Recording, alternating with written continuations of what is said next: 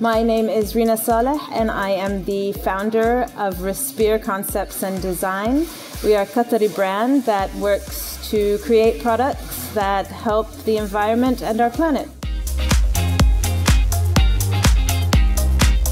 RSPR means breathe in Latin.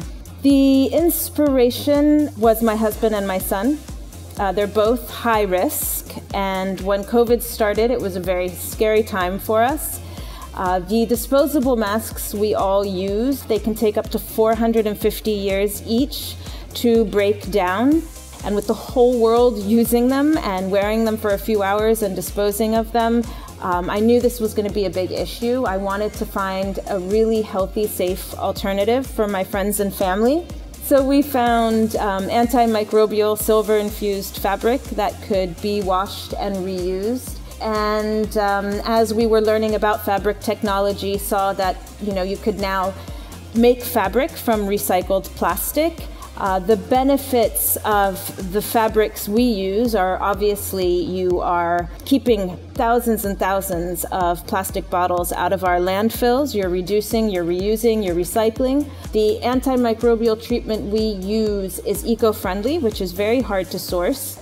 It also allows your fabrics to last longer, meaning less waste as well. It's not something that you're going to wear a few times, wash, and then have to throw away.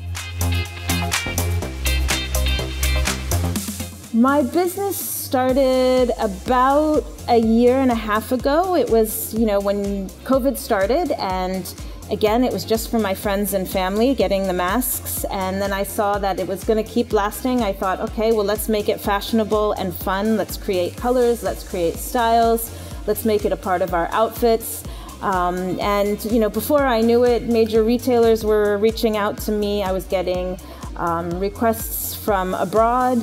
I was delivering to the royal family, which was a real honor, and things just snowballed in a really exciting and organic way. So it's a blessing that it just kind of happened on its own.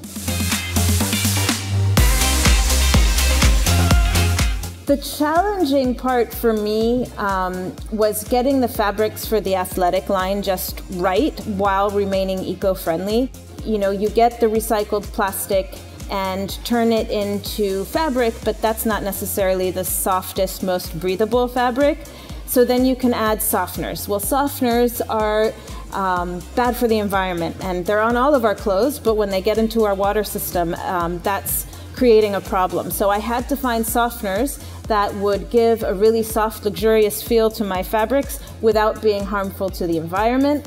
And then yet another chemistry lesson for me was adding the antimicrobial element. Again, it had to be eco-friendly. So it was a real challenge for myself, for the manufacturers. It was something they had never done before. And I'm really, really happy with the result. It's super soft, luxurious, it feels great.